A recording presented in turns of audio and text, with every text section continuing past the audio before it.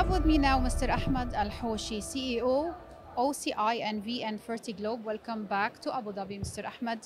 Um, you're an expert in hydrogen. What can you tell us now?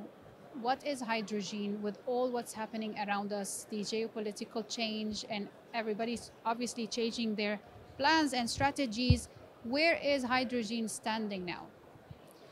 I think even when I was here last year, hydrogen was a very important topic, and it continues to be a very important one today. Obviously, the lack of investment is a big challenge here.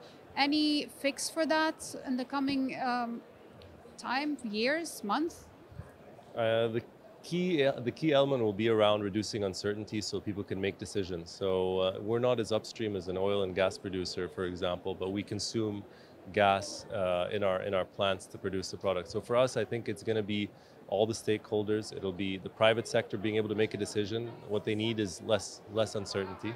So when you have programs that come about like the Inflation Reduction Act in the United States, which is helping to spur the supply of more hydrogen sooner rather than later, that's one way that gets there.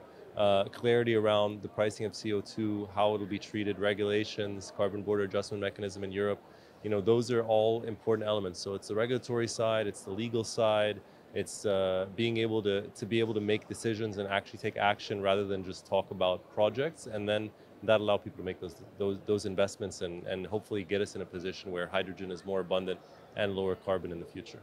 So, Ahmed, everybody seems to be talking about projects, investments, hydrogen, and all the other energy, solutions. But somehow there's a missing piece in this puzzle. Where do you think is the missing piece?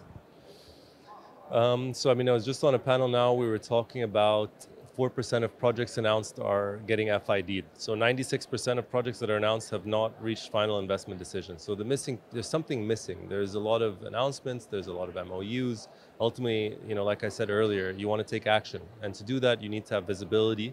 And what I was saying in the panel earlier, I think the missing piece is being able to focus on the low-hanging fruit. What is the most cost-efficient way to get lower carbon hydrogen? So for us, the missing piece is that ability to take that FID and that ability to make that decision. And to kind of take it a bit further, one of the key areas there is the demand.